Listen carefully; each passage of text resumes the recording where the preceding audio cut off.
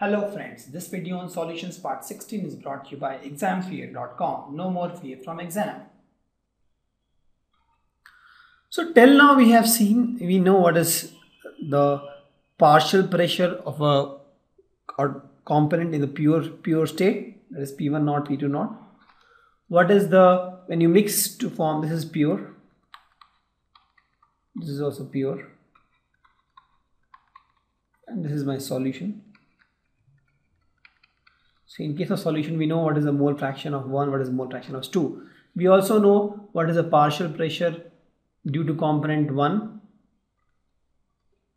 in the vapor stage, partial pressure due to component 2 in the vapor stage. Correct? But now let's suppose we want to know what is the composition of vapor phase in equilibrium. That means what is the mole fraction of component 1 and component 2 in vapor phase. See, we know this is the mole fraction in this is liquid stage, liquid phase. These are all liquid phase. These are all my vapor phase. Correct? This is my vapor phase. And this is my liquid phase. So in liquid phase, I know how to find the mole fraction. Pretty easy, right? Because I know the moles of solute, I know the moles of solvent, I can easily find the mole fraction of component 1, component 2. But in the vapor phase also, if you see, if my both component 1 and component 2 is volatile, because it is a volatile now, right? Both are volatile. So they will have some concentration. So I want to find the composition of these two, right? If I want to find the mole fraction of component 1 and component 2, mole fraction of component 1 and component 2 in vapor phase. Please note, till now we have found the mole fraction of component 1 and component 2 in liquid phase. That is easy to find because I know the moles of A and moles of P. But I have to find the mole fraction of component 1 and component 2 in vapor phase. So how to find this? I know these values P1, P2 and all. So if you see, if let's suppose Y1 and Y2 are the mole fraction of the component 1 and component 2 in the vapor phase, I can say that P1, that is partial pressure of 1 in the vapor phase, is nothing but the mole fraction of 1 into P total. Correct? Because that's how it is. P total, P1 by P total is nothing but the mole fraction of Y1. Or let me write like this. Correct? Because pressure is directly proportional to moles. So in the vapor phase, instead of talking about the moles, we talk about the pressure. So mole fraction of component 1 in vapor phase is nothing but P1 by P total. Similarly, mole fraction of component 2 in vapor phase will be P2 by P total.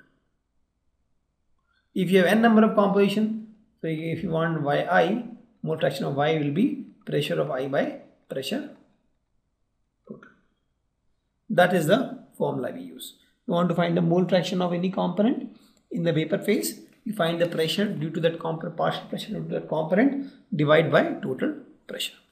So that is my mole fraction of the component in vapor phase. Let's take some numericals now on these. See, the question says the vapor pressure of chloroform and dichloromethane at 298 Kelvin are 200 mmHg and 415 mmHg respectively. That is the pure form. So let's assume that this one is my chloroform, the red one, CHCl3, and this is my 2 is CH2Cl. I can take any of these, just assuming. So P1 naught for chloroform is what? 200 mmHg. So P1 naught is nothing but 200 mm of Hg. What is the value of P2 naught? 415 mm of Hg. This is nothing but 415 mm of Hg. This is clear. So we have to find the vapor pressure of the solution. That is, I have to find P1 and P2. And why? So for that I have to find x1, x2. They are given something. Hold on. They have told that 2.5 gram of CaCl3. That is, this I am taking 2.5 gram, and I am taking 40 gram of 25.5 gram of CaCl2 and 40 gram of dichloroethane. That is, this is 40 gram. Correct? I am taking this. So first I have to find x1, x2. Pretty easy. So for finding x1, x2, what is x1? x1 is mole fraction of 1, that is CaCl3, by mole fraction of 1 plus mole fraction of 2. So to find mole fraction, moles, x1 is mole fraction of 1, that is mole of 1 by mole of 1 plus mole of 2. So let's find the moles of 1. Moles of 1 is nothing but my CaCl3. Correct? That is nothing but mass of CaCl3 by molar mass of CaCl3. What is the mass of CaCl3 given? 25.5 gram. What is the molar mass of CaCl3? That we have to find now. So let's find CaCl3 here. Let's not waste so much space. CaCl3, carbon is 12, hydrogen is 1, chlorine is 35.5 into 3, the 3 chlorine molecules. You add them, what you get is 119.5 gram per mole. Put this 119.5 gram per mole, right? So moles of CaCl3 is 25.5 divided by 119.5 gram per mole. You solve it, you get 0.213 mole. So you have found N1. Correct? Now I have to find N2. Let this be equation. N2 is what? Mass of dichloromethane divided by molar mass of dichloroethane. What is the mass of dichloroethane? 40 gram. What is the molar mass? Let's find where? Here only. CH2Cl2. Correct? So here let's find the molar mass of CH2L2. Carbon is 12, hydrogen is 1, 1 into 2 is 2, chlorine is 35.5 into 2 is 71.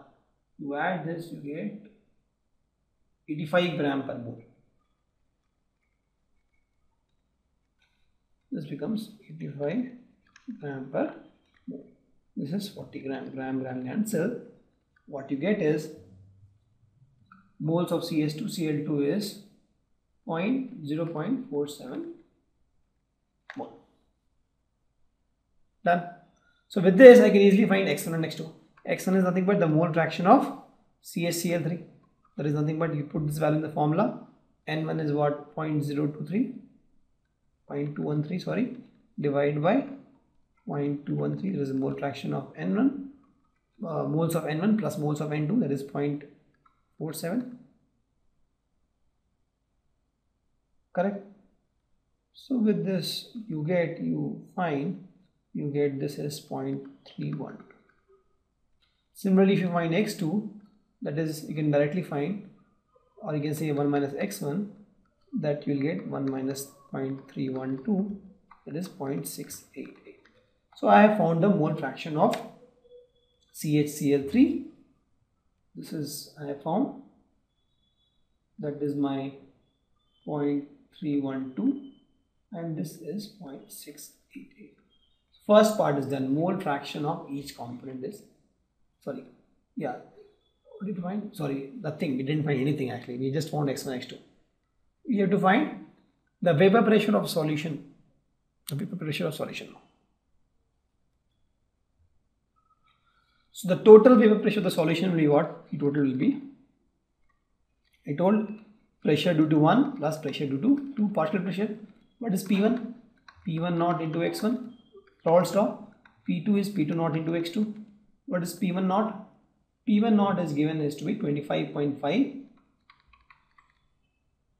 Sorry, this is 200 mg of Hg. 200 mm of Hg into x1, that is 0.32, 0.3312 plus. What is P2 naught? 415 mm of Hg, correct, into x2, that is 0.688. So you solve this, you get 347.9 mm of Hg. So that is the total pressure here. So P1 and P naught I have found. Correct? So that is the total vapor pressure of the solution. So what we have found till now, we have found that the total pressure is 347.9 mm of Hg. Now we have to find the mole fraction of each component in the vapor phase. That is, we have to find Y1, Y2. So Y1 is what? Pressure due to 1 by P total. And Y2 is what? Pressure due to 2 by P total. Correct? So let's find P1.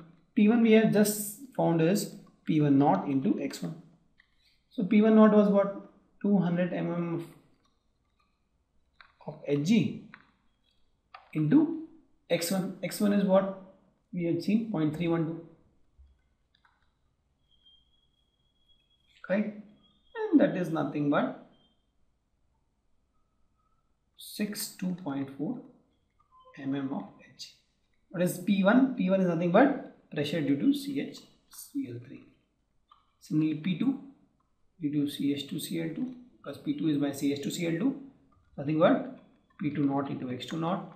P2 naught value we have seen is 415 mm of Hg, and x2 is nothing but 6.688. You solve this, you get 285.5 mm of Hg. Correct? Now we will put the value in the formula. Mole fraction of 1, that is CHCl3 in vapor phase, is nothing but P1 by P total. What is the value of P1? 62.4 mm of Hg by pressure total was 347.9 mm of Hg.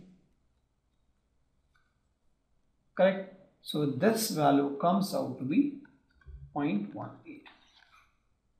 Now I have to find Y2. I can directly use the same formula, or I can say Y2 is nothing but Y1, 1 minus Y1, and that is nothing but 1 minus 0.8, that is 0.82. So mole fraction of CH2Cl2 in the vapor phase will be 0.82. So this value is 0.82 and this value is 0.18.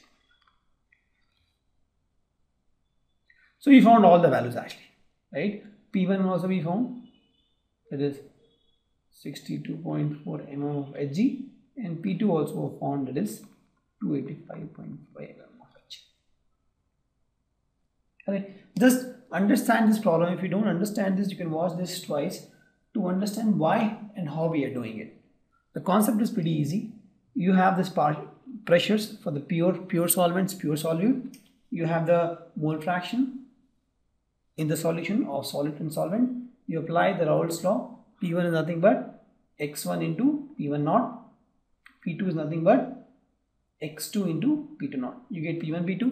Once you get P1, P2, you can easily get Y1, Y2. Y1 is nothing but P1 by P1 plus P2. Y2 is nothing but P2 by P1 plus P2 for a binary solution. Thank you.